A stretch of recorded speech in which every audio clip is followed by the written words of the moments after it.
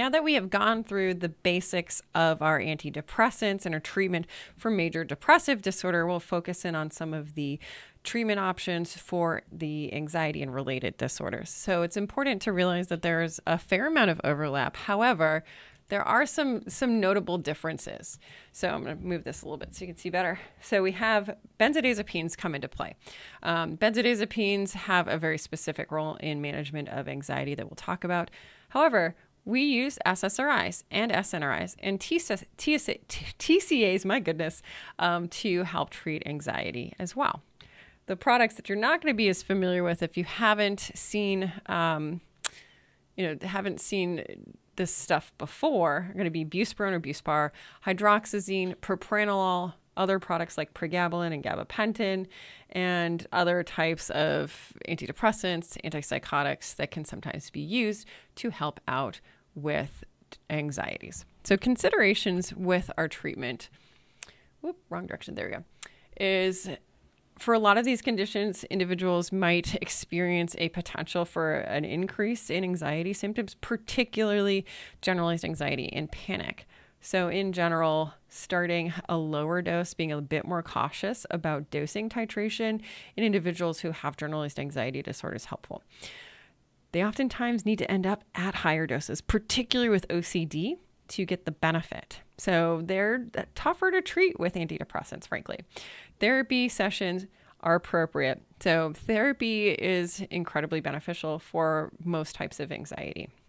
So really trying to advocate for someone if they have the resources, if they have the motivation to engage in therapy.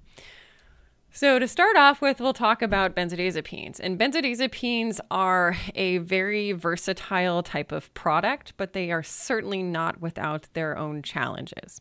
So they are centrally acting sedatives. They help people sleep.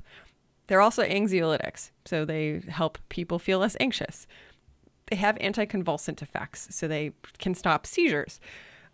They also have muscle relaxing effects. So if someone has a spinal cord injury and they have spasticity, this can help. And they have various indications. Not every product has the same indications, but they can be indicated for anxiety disorders, sleep, seizure management, managing alcohol withdrawal, relieving muscle spasms, lots of different reasons why someone might be prescribed a benzodiazepine. So our benzodiazepines function on this beautiful little receptor here called the gamma aminobutyric acid, or GABA receptor. So GABA receptors are traditionally inhibitory neurotransmitters, right? So GABA is an inhibitory neurotransmitter. It has a negative chloride ion that goes from the extracellular space into the intracellular space to activate it. And what's important to kind of take into consideration with these products is they aren't GABA analogs. So we actually do have some products that look like GABA a bit more than our benzodiazepines. They actually work at a different site. So as you can see, let me pull up my little pointer thing, my little pen. So as you can see here, right? So, oh my God, it's being so goofy. It's a little bird now. I don't know. But we have our benzodiazepines that interact with this subunit of the GABA receptor, not the GABA site itself, which is up here. Okay. So what happens then is the frequency with which the channel opens increases. So we have an increase in frequency of opening of that channel to allow chloride to go from extracellular to intercellular to activate. Now, we have other older products like barbiturates that used to be used a fair amount to help with things like anxiety, and those actually increased the duration of the channel staying open, but they're associated with more toxicity. So we don't really use them much anymore. So benzos, frequency. Benzos are your frienzos is how I remember it. Benzos are your frienzos. Barbiturates have the sound, duration. One way to remember if you need to, right? So you'll also see we have zolpidem, which are non-benzodiazepine receptor agonists, or Z drugs, which are more helpful for hypnosis and sleep. And then flumazenil, which is actually a reversal agent for benzodiazepines. So in words, binds to GABA, at the GABA receptor at the alpha and gamma subunit, and it increases affinity for GABA, causing a shift of chloride ions intracellularly by increasing that channel opening, so increasing the frequency.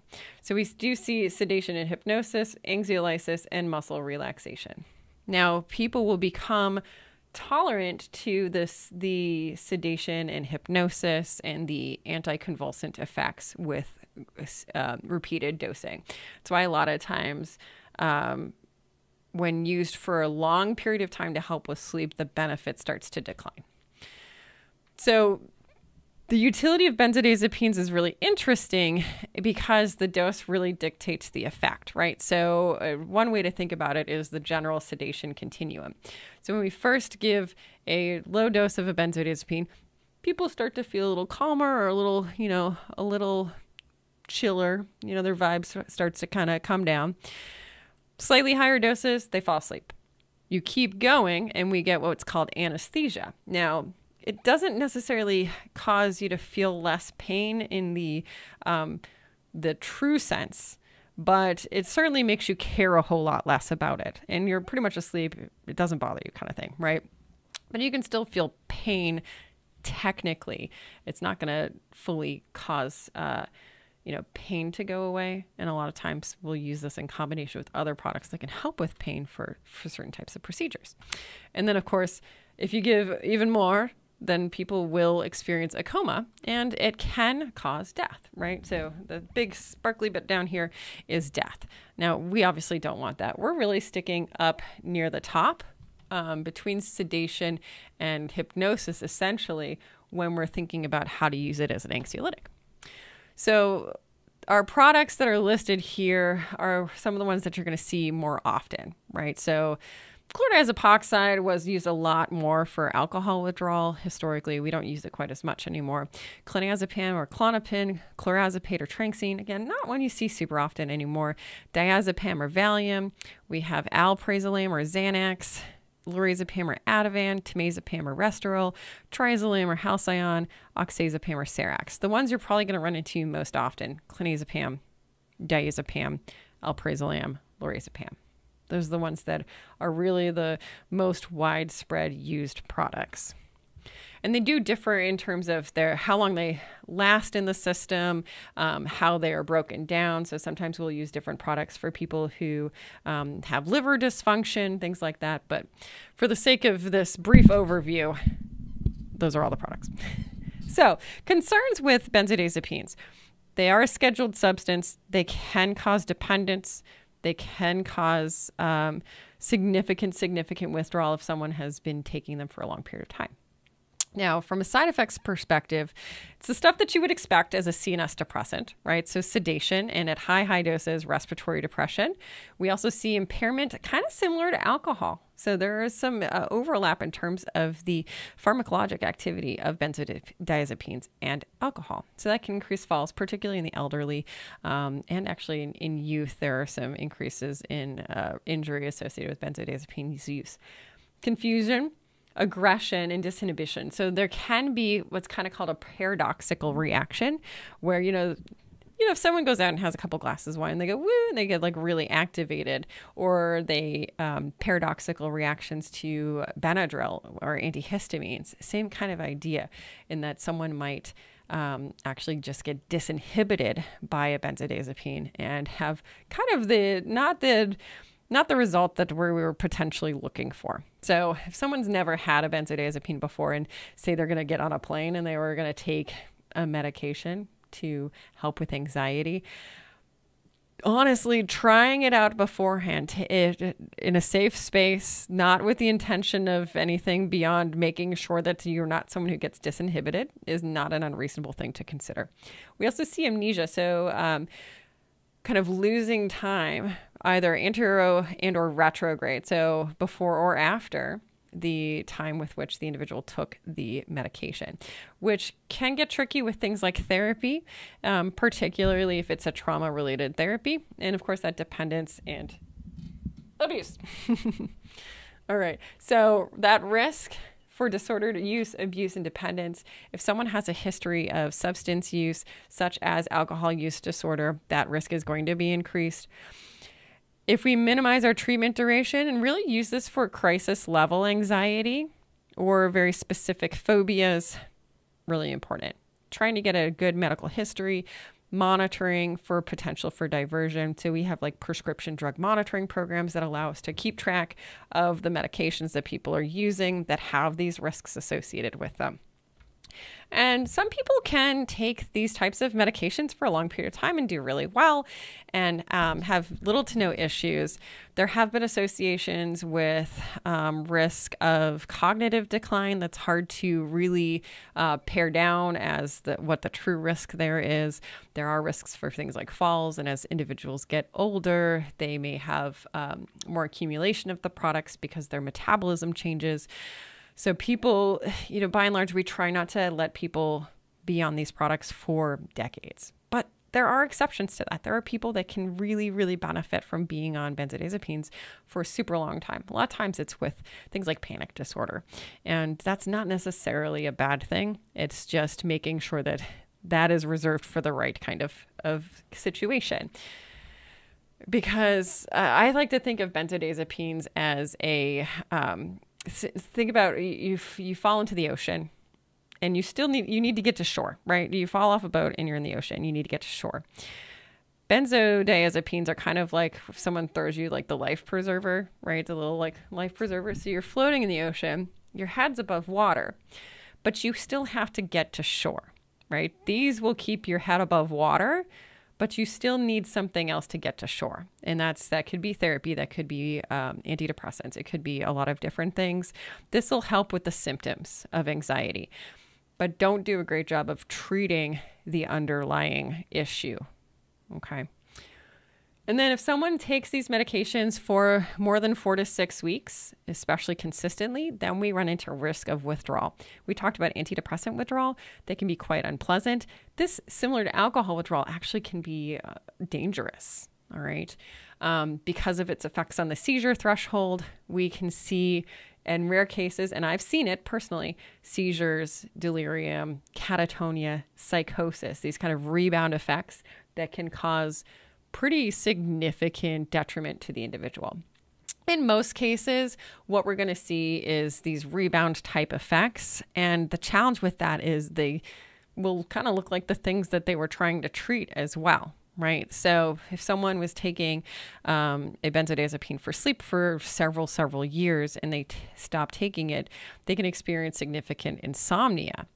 And the insomnia might not be something that lasts. It might not be something that it's like, oh, see, it was treating the insomnia, where it could actually be withdrawal from the benzodiazepine is just causing difficulty sleeping. And given a timeline or thoughtful tapering, that insomnia will go away.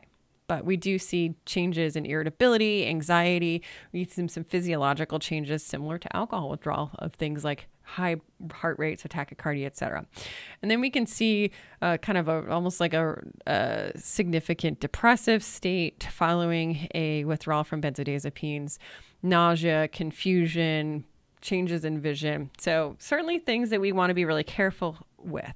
And how to avoid it is, if someone's been on benzodiazepines for a really long time, then having a really slow taper. And that can sometimes mean 6 months or more. And that's okay. That is okay. We'd much rather try to get someone to, get to a low dose or come off of a benzodiazepine in the safest way possible. And that might mean it's a really long journey, and that's okay. All right. On the other side of things, of course, is the risk of overdose. Unlike some other products, it is not super dangerous, but can be if taken in high enough doses, right? And what we'll see is CNS depression, respiratory depression, and difficulty breathing, etc. Oftentimes, this can happen in situations where other products are involved. So someone was taking opioids and benzodiazepines, or they have something else going on, like they have chronic COPD, like difficulty breathing or heart issues. So they're already at risk of the effects of benzodiazepines. But it can happen alone as well, just not as common. We don't use the flumazenil or the reversal agent very often because of the risks of precipitating withdrawal, because you can have seizures and stuff. So in a lot of cases, unless absolutely necessary, we don't use the reversal agent super often.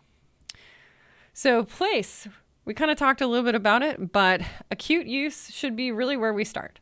So rapid relief. Someone's starting antidepressants and they are having difficulty adjusting because of that short-term increase in anxiety that can happen as that change in neurotransmitter availability can take a while for the body to adjust to, and moving up to maximum 6 weeks and then taper, right? And this is not for everyone. It's really when there's crisis level anxiety, when someone is incredibly anxious and it is on this high severe scale, right? We want to use other things like taking advantage of the mammalian dive reflex by, putting your face in cold water, breathing techniques, grounding techniques. Those types of things should be taught actually, even if you are using benzodiazepines to help with anxiety. But using this without trying to teach those other skills is not a great choice either. If someone's severe refractory, particularly panic disorder, tends to be the group that is going to be more likely to, need high duration of benzodiazepines. But in most cases, we kind of want to try to avoid using these long-term unless we've exhausted other options or that super severe situation.